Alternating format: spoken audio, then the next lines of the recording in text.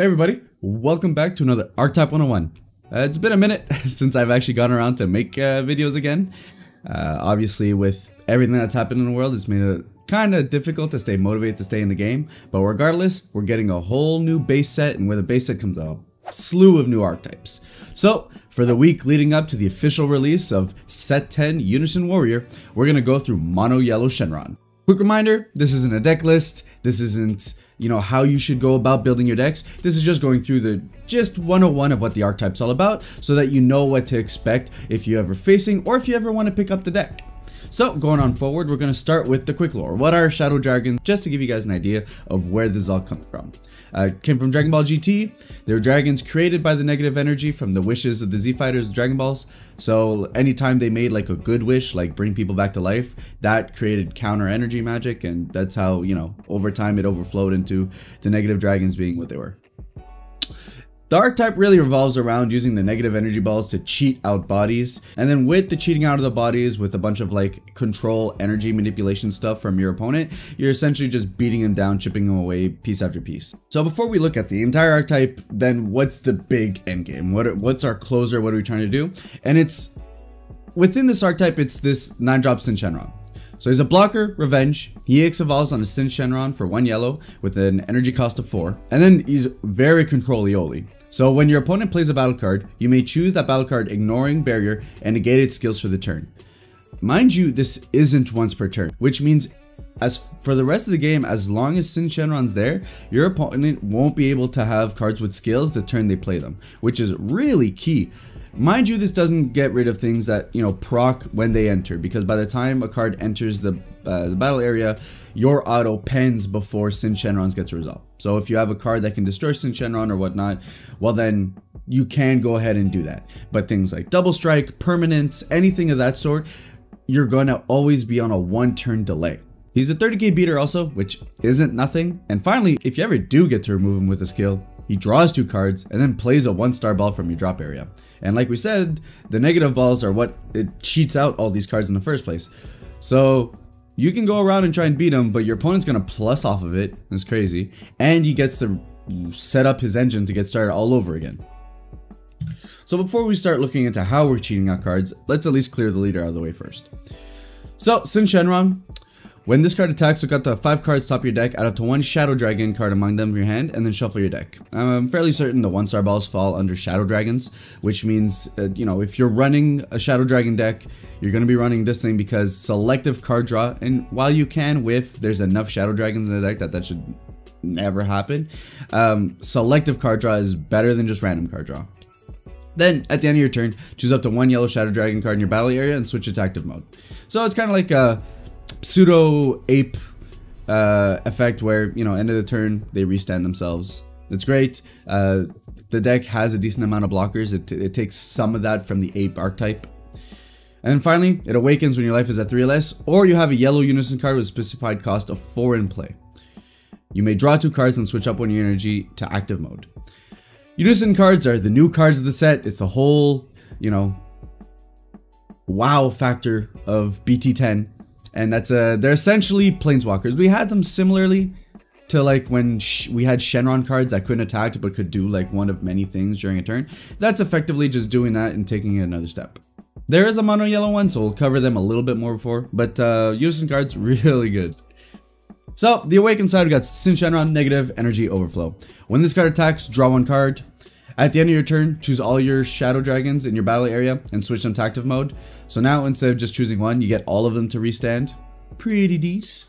And then finally for 6 yellow energy, you have to play up to 7 Shadow Dragons with different names in your drop area. The different names is a little iffy. I don't even think there are that many Shadow Dragons, which makes me think we are going to get more in the future. I'm fairly certain that the next time I do a Shadow Dragon Archetype 101, we're gonna have to refer back to a bunch of these old cards, because we're gonna go through some of the cards, and it does feel like the archetype was left open for way more to be there, which makes sense, right? Because there are 7 different Shadow Dragons, not including the fact that Sin Shenron eventually absorbs all of them. So the archetype's still open, and I don't think the archetype is complete yet. So the cheat. What's the deck doing? What's the engine? Well, we'll start off with negative 2-star ball. it's 1 power. It is a Shadow Dragon, so it is searchable with the leader. And it can attack, but it's not affected by your opponent's skills. So it's just chilling on the board. You know, nothing's happening to it. I'm fairly certain though that the only thing that gets around this is if you drop its power below 0. Because then it's the game mechanics that are killing off the card. So keep that in mind. For 1 yellow, activate main. If your leader card is a Shadow Dragon card and you place this card in its owner's drop area, choose up to 1 his Shenron card with an energy cost of 2 or 3 in your deck or hand. Play it, then shuffle your deck if you look through it. Through the deck is always super powerful. It means that you don't have to keep, engine cards in your hand, which means you can actually keep more gas that can either save you from the game or you can put more pressure. Super powerful. And right now, the only one I could find was this 3-drop when I searched. So my presumption is there's going to be a 2-drop Pei Shenron that comes around eventually. Or there's one and I wasn't able to find it when I looked through the entire set. So might be if that's the case. Otherwise, it's kind of why I'm saying the archetype has been left open. There's a bunch of cards that we haven't seen yet, so maybe we see them in promos or maybe we see them in the next set. But we cheat out this 3-drop. He's a critical 15k, and when this card is played, add up to 1 Shadow Dragon card when it costs a 4 or less from your drop area into your hand. So that's basically just recurring like the 1-drop ball. You know, the deck is really good at making sure that as you're going through your engine, you constantly keep up card efficiency, which, you know, in the state of BT10 Dragon Ball, that's just the state of the game. That's just, if you're not doing that, if you're not keeping up with card economy in a very like serious manner, you're lagging behind. Finally, we have this 4-drop that can EX evolve off of the 3-drop. He's got double strike. When a card evolves into this card, switch this card into active mode, and you can't play copies of this card for the turn. Fair, it's a free EX evolve. Most of them tend to have this ruling.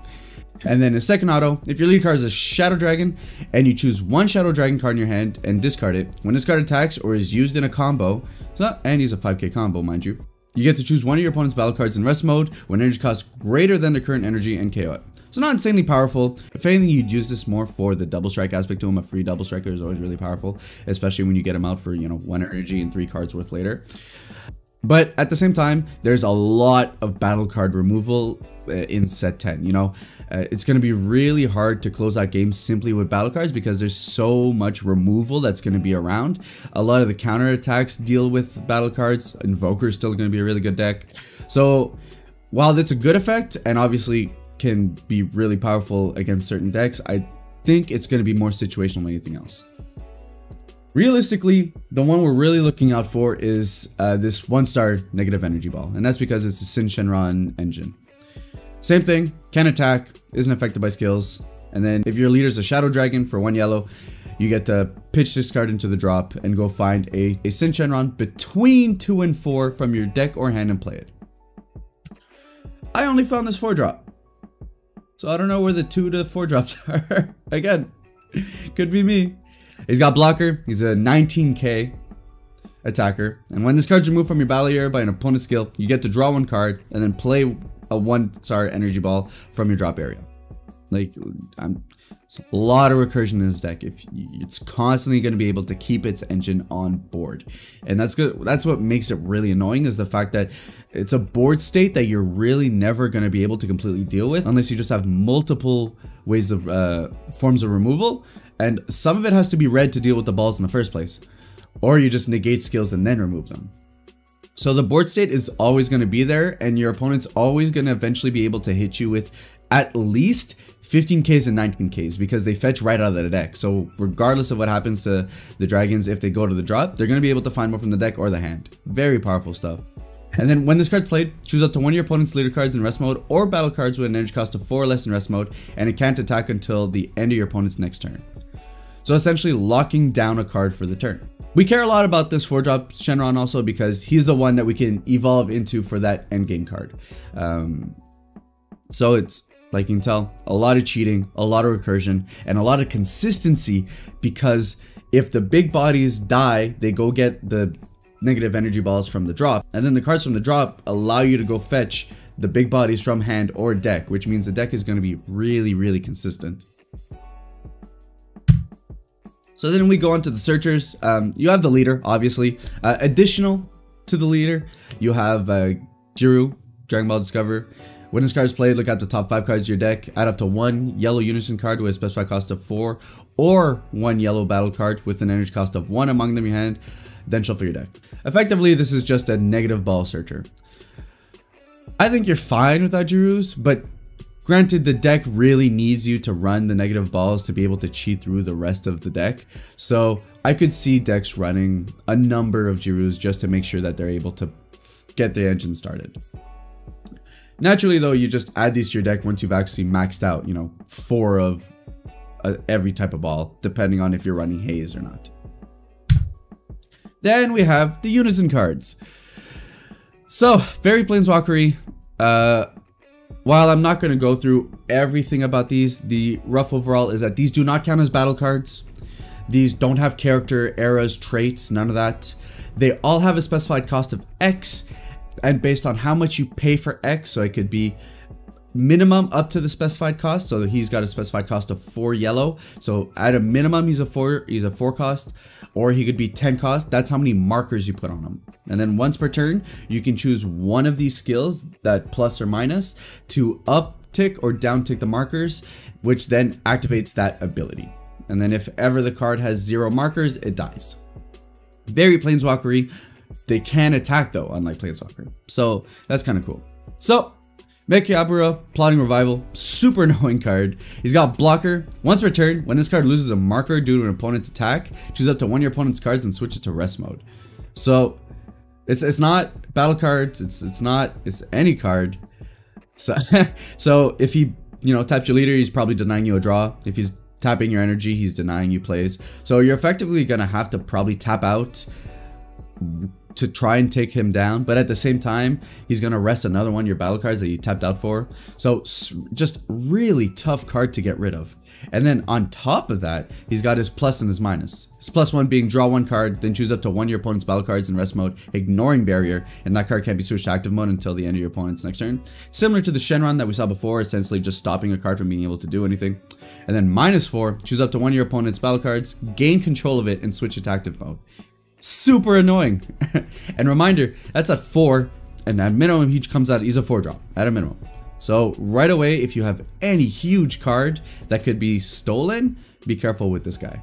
Additionally, some really important tech for you guys to know.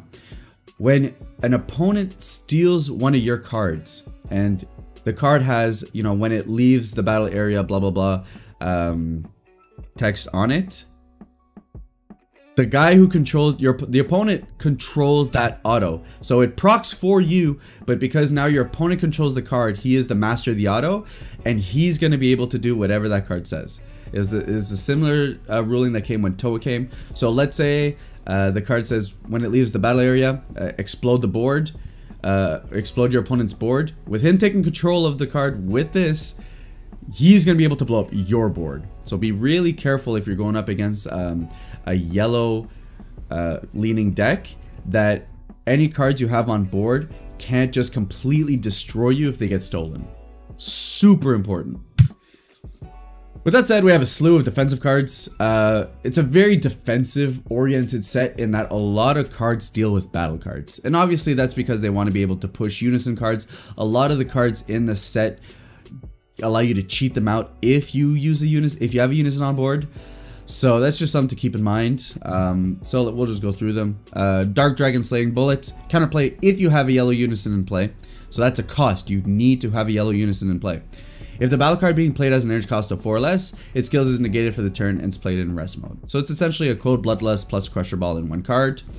And then if all your energy is mono yellow, you can activate this card's counter skill from your hand without paying its energy cost by choosing 2 other cards from your hand and discarding them. Pretty decent. So as far as Shadow Dragon goes, you could use it. The only unison card that I saw that was really worth it, that was Archetype specific, was the Mekiabura, and that's because it's kind of like a very control-y, tap your stuff kind of thing that's very similar to the style that this deck is going for. But it has its usages. And additionally, it can be done for free, so pretty decent.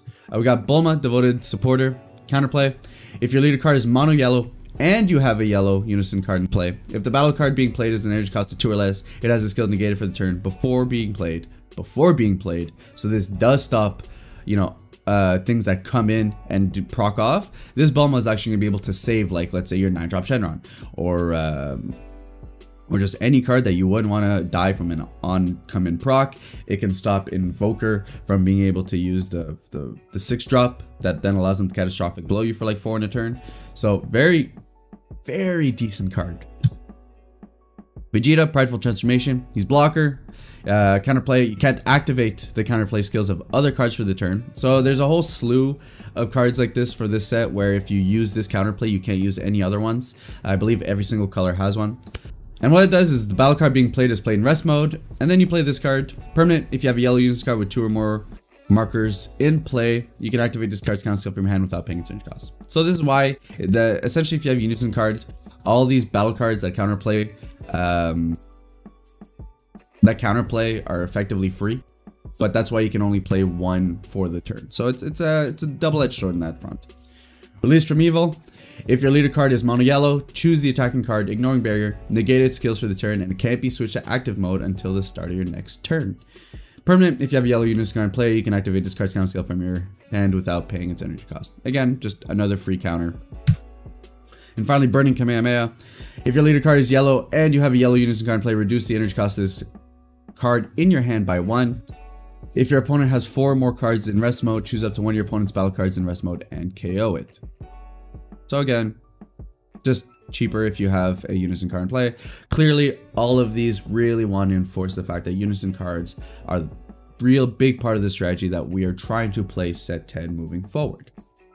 None of these really being super specific to Shadow Dragon archetype specifically, but they all want to lean towards, you know, playing a mono yellow deck using yellow unison cards, and set 10 really wants to reinforce mono yellow decks in general. So these being all very pretty much mono yellow leaning options, they're all available tech for the archetype.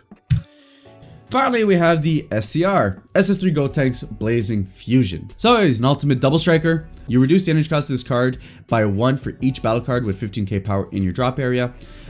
Note, there is an errata for this card that says in your hand only, so it stops a bunch of shenanigans like him being able to search out from your deck, yada yada, or the fact that it only works while it's on the battle area. Yeah.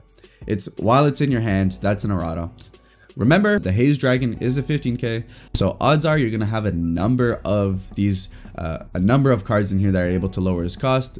He can only go down to 4, but still 4 for essentially a double striker that negates the skills of all of the battle cards is pretty D, so he's essentially a King Vegeta.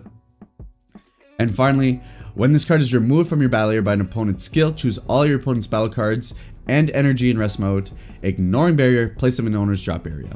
So, very powerful ability. We've seen things similar to this, such as the Universe 7 Beerus.